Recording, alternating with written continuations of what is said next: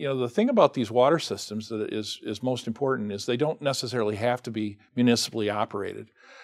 We have a certain cultural thing that the government's supposed to do certain things for us. And I grew up downriver near Wyandotte, and you know, Wyandotte had a phone system up until the 70s. And there are towns that believe that you have to have the city employees pick up the trash instead of having private vendors. So there's different ways to do things. And so the water system I like to point out is the one in Grattan in Michigan. It's the Lake Bella Vista system, and it's entirely private.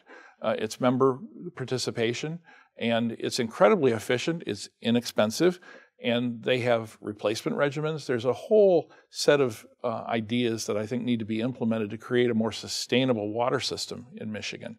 You know, in the spring, we all have too much water, and that's because we've created no place for the water to go. It's all runoff. And then we get to the summer and everybody wants to water their lawn.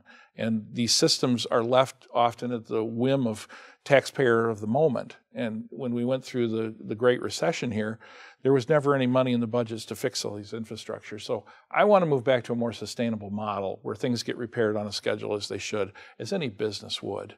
And public systems just don't operate that way.